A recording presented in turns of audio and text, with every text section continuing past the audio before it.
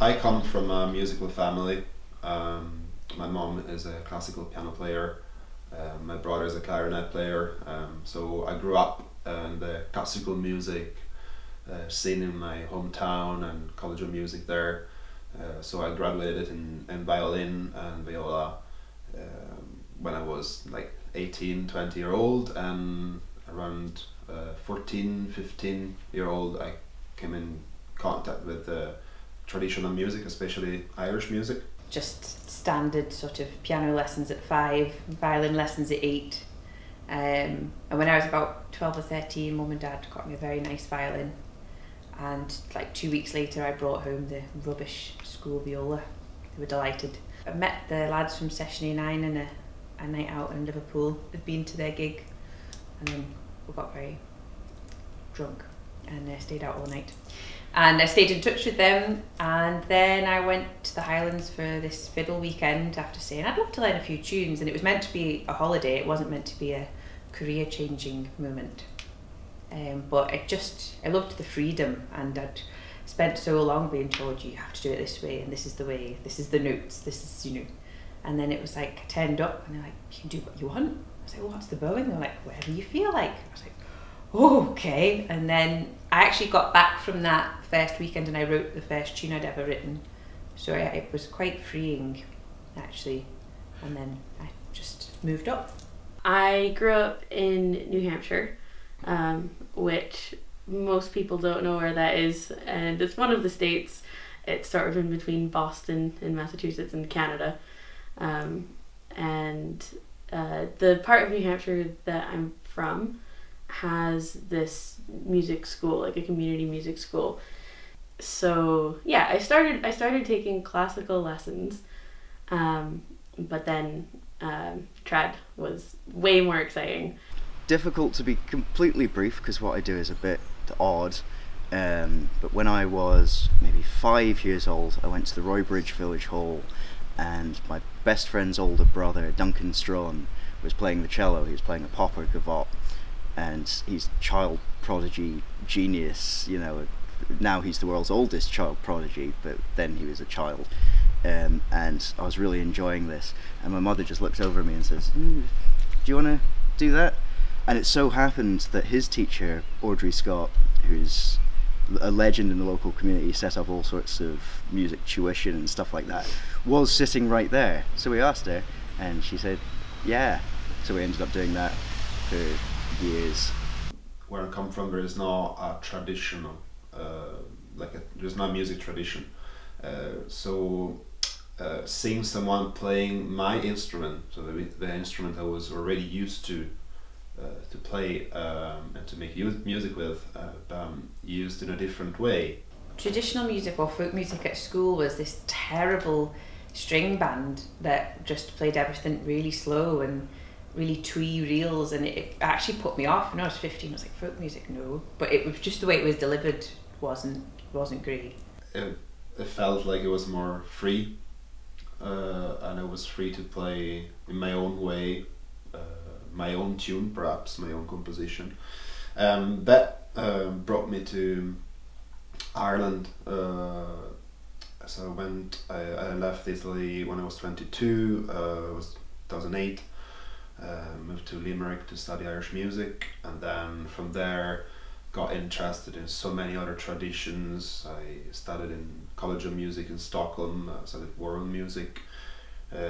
There I lived in different places. From Sweden, then I moved to Scotland, 2016. I had been working as sort of a groundsman on a country estate. I was doing like arborism stuff and looking after partridges and things. But then the estate got bought up by a Russian billionaire who made most of the staff redundant. Rufus was at the RCS at the same time that I was there, and we were flatmates. Rufus and Emma asked me and Madeline to join the band at the same time. So yeah, I didn't think much about it, in the sense it didn't take long to say yes. Yeah, the Routes Quartet came about from this love I have of string quartets and chamber music and trad tunes, and like I found a similarity. So when I was studying chamber music and string quartets, there was this thing about it being a very intimate music, and a lot of sort of communication that goes on without the player. There's no conductor in a string quartet, it's all communication that goes on in the music. And then when I came to Scotland, I saw that in trad, that sort of same essence, but in a totally different way. You know, people still communicate their feelings and the intensity with movement, and again, there's no conductor, and I saw a similarity there. But then you get this different vibe, and there's no music, and it's just feeling, I suppose. So I wanted to like match the two similarities in the different genres and see what could happen. Well, the thing about a string quartet is that if you were to condense all of the history of classical music, right, and if you were to put it in, like, this is the way I think of it, it's a bit weird, right, if you were to put it in like in a big sheet of muslin, like when your grandma's making jam, right, and you were to squash all of the history of classical music down, right, the droplet that would come out the bottom, the perfect first droplet, would be a string quartet, right? It's based on, it's a complete spectrum. The string quartet is a spectrum of sound in related family instruments. So it's all strings, soprano, alto, tenor, bass, right? You've got all that sort of related vibrations and related harmony. And because of that, it's the hardest structure to write for. And then some trad musicians with a fantastically inquiring mind want to explore the unification of sound, but not make pre-written compositions to impose on all the rules of string quartet writing, but just to use it as like a free-form sketch pad to make up their own parts, to interweave and eventually collect into this beautiful kind of, it's a gorgeous sound, this group.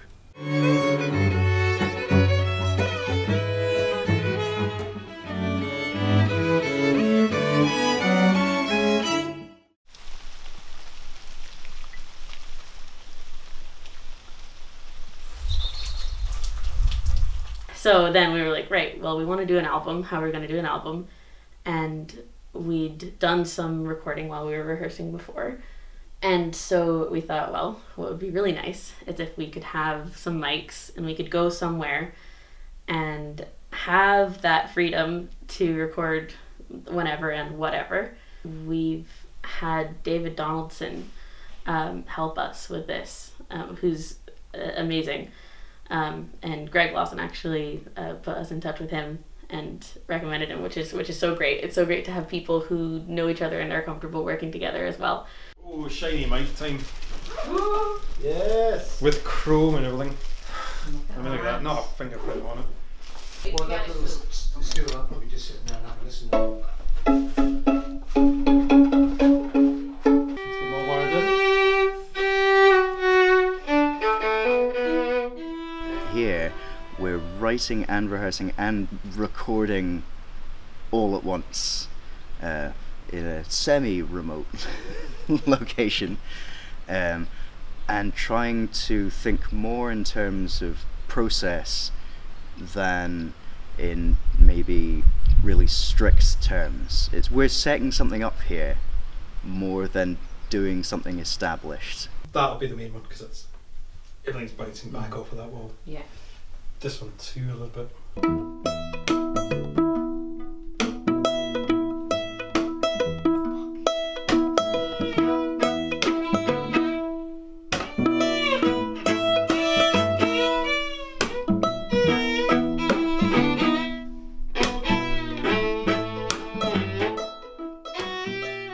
We wanted to have somewhere that was like comfortable, somewhere that we could spend all the time that we needed to take all the time, because we haven't had a lot of time to rehearse as well as to record. And so we wanted to be somewhere where we could all just be together for a while and not have as much time pressure as you'd normally have. Yeah. We wanted to be more relaxed about it, hypothetically.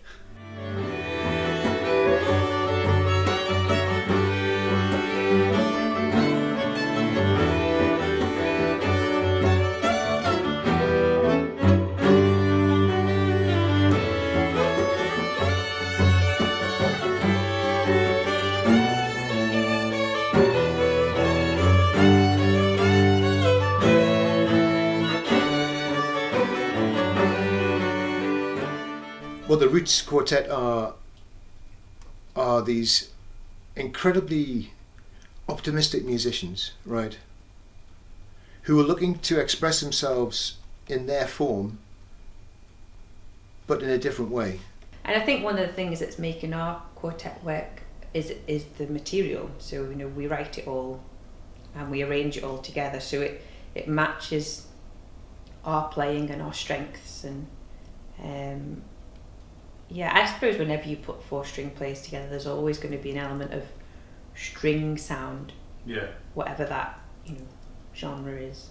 But it's difficult because they're all working as individuals, and so each part, they have to find their part by feel.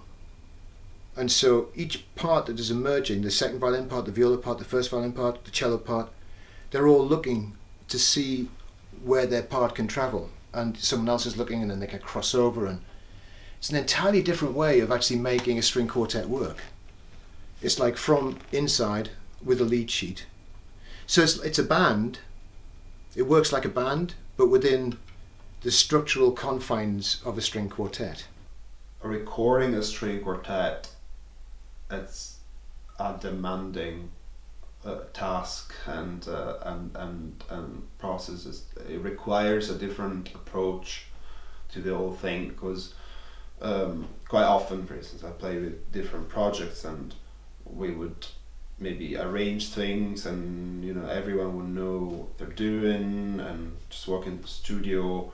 That's our parts, that's the tunes, that's the arrangements, that's your cabin, that's mine. I think with Routes Quartet, it shouldn't just sound good, it should sound how we are in the moment, you know.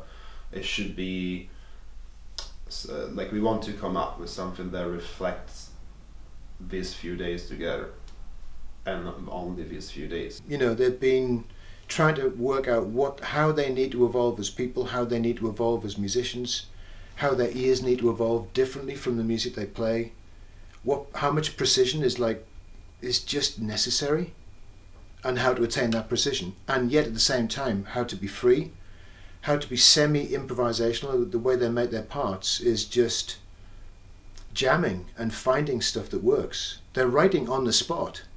I mean, they're doing it now while we're recording. They're changing things all the time. Every single take is like different.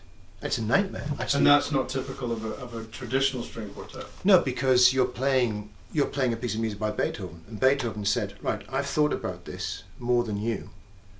I've decided these are your parts, and they're the parts you play.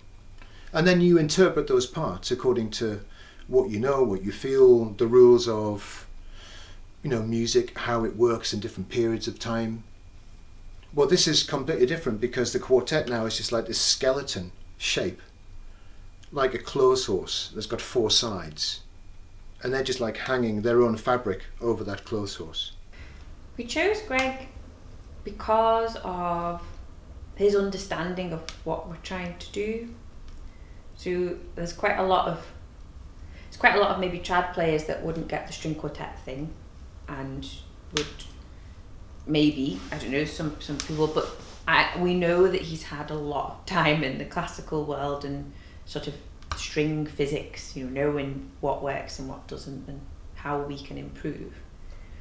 But also he's got this side to him which is, you know, folky, and with Moshe's Bagel and all that stuff, he understands getting the vibe and the groove, and sometimes there's a trade-off there, because if we went purely for string physics and string sounding stuff, we might lose a bit of the vibe. So it's like getting that balance, and he understands that. I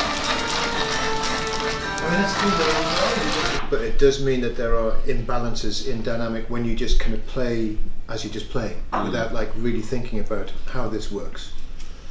And some of that I think we can actually just explore with bow speeds, like long chords, or even when parts have minims and they're working in unison, to just consider how we unify our bow speeds together without it being a constriction, but actually it being the opposite. It liberates into actually making more sound. Or I think it'd be really nice to work like that on stuff tonight, because then it gets more kind of syntax into everyone's playing. Well, there's definitely some passages where the arrangement would benefit in like from a different use of instrumentation, you know, like obviously it's cool as trained musicians to play, like for instance myself and Matt play unison, a tune, boom, strong, you know, gets to the point, but sonically we can do much more in certain moments, you know, instead of being always like around the same notes, around the same kind of range and stuff, just kind of trying to make it more interesting here and there. I was really expecting a couple of numbers to be like, it's not as good as that one, you know, it's a shame. Because that's the way it happens. Any album, there's always your favourites, and then there's ones that don't work. But actually, there's just nothing that doesn't work. It's really, that's a ridiculously strong. In fact, it might be that there's too many really strong numbers.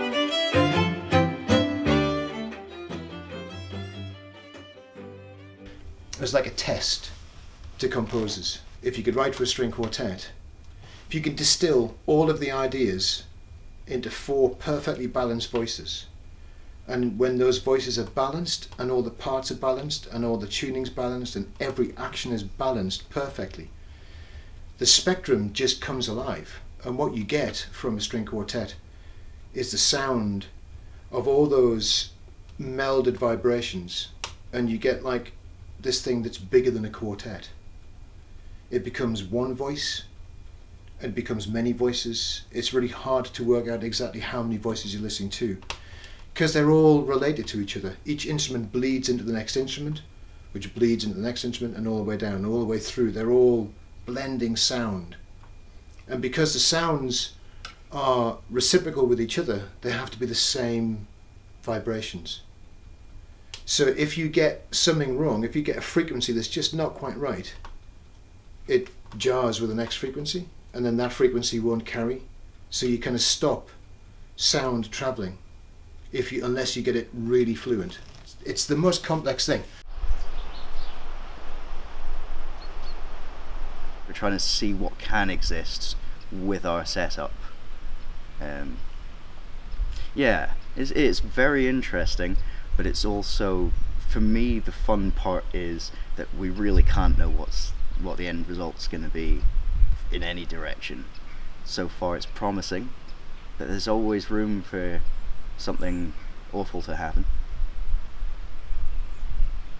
If there are things that are not working, that haven't worked consistently, or you want another one, we have very briefly just fix those. It might be one transition or one area, then we do a third take, and then we sit down and we listen to what we've got. And if there's anything there you think, all right, well actually that section, can we actually, we take tempo markings before we start the playthroughs, and then between those 3 takes we've either got a complete take or we've got a take that has, apart from that section, if we got good tempo, we go back in, have a listen to the tempo before, and then just drop that section in. And then if we're happy and everyone's comfortable and say, well, between that we've got it, we slim the file down, send it off to David and say, is this workable? Yeah, so I mean, if for instance, say violin left is a lot louder than violin right, then just sort of try readjusting them and make sure that you can get some form of balance you're sort of being roughly happy with.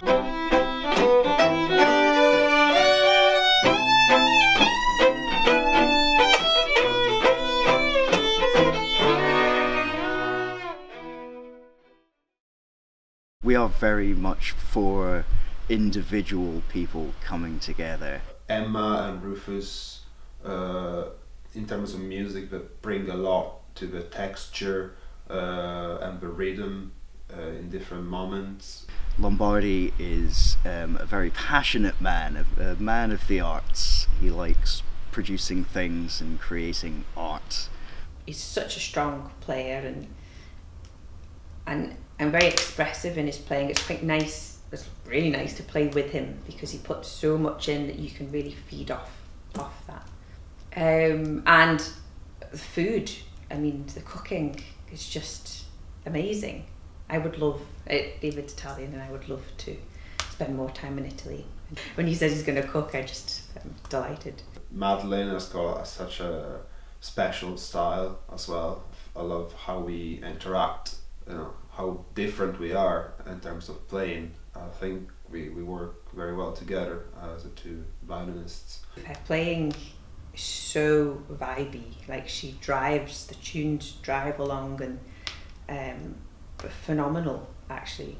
I've just hopefully bringing some like sonorous viola stuff, lines to it that's like really resonate and bring out the quality of the viola in all of these different textures, and some chordal things and some tunes as well, and yeah, just sort of pinching bits from everybody and reacting, you know, sort of like, you know, the viola's sort of like the mayonnaise of the sandwich, you know, it's just like a wee tasty bit that goes in between. I'm kind of like that, but more on the chaotic side, where I like that element of not knowing and just doing and seeing what happens. And that comes across musically as well, I think. We fall into the general quartet roles a lot of the time of first and second violin, viola, cello, but that's not a rule, and it's going to dilute and diverge as we go along. Obviously I play the cello, so I'm more holding up the low end, but doing a lot more rhythm as well, which is not what you'd see from a quartet cellist. Same as Emma on the viola, loads of rhythm.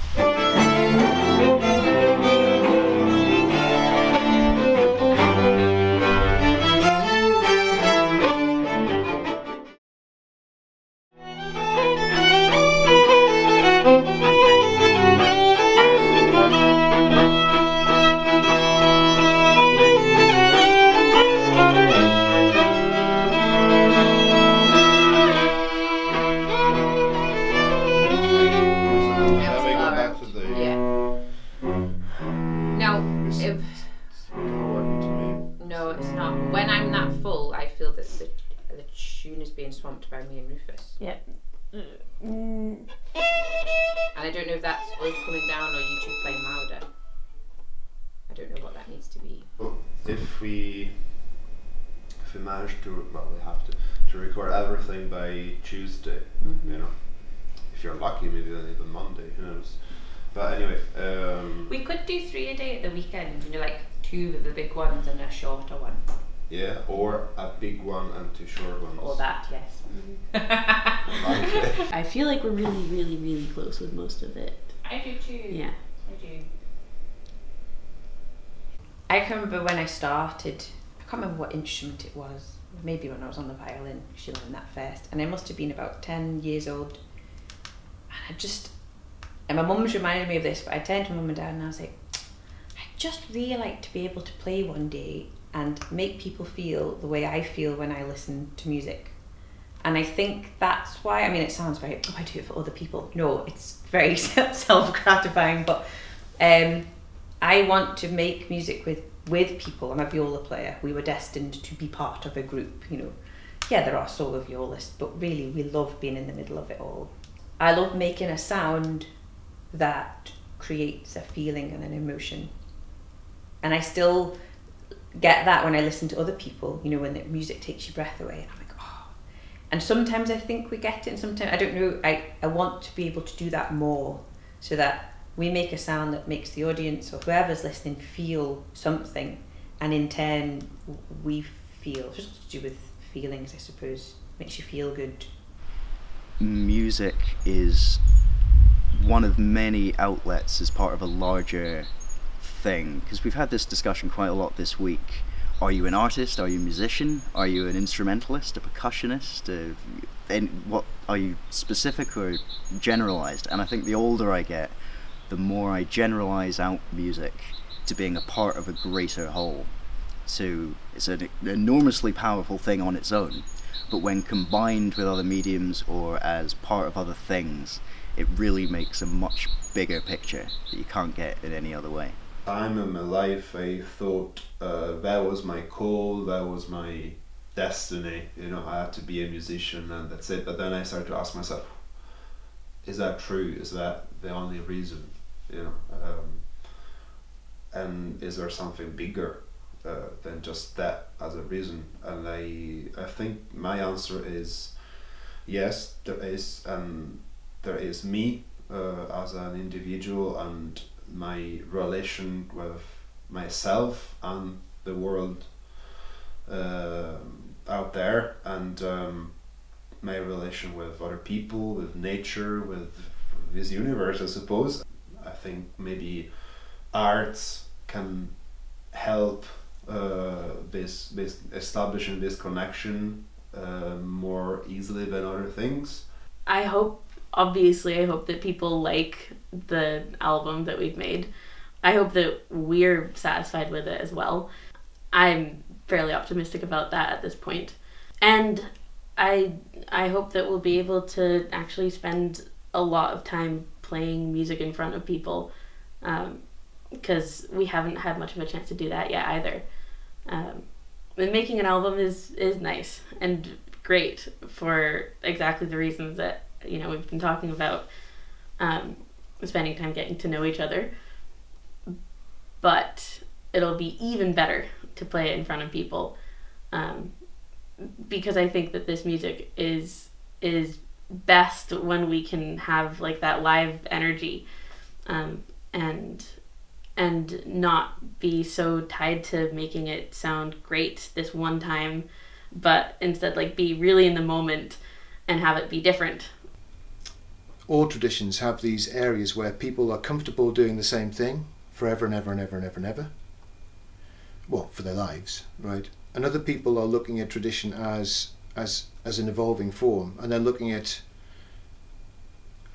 how can I express myself according to what I feel with the history of music that I have at my disposal, right? So you get people like Martin Bennett, who looked at tradition, understood it, and then took it to a place where some people really didn't want him to take it to, right? And would oppose those ideas.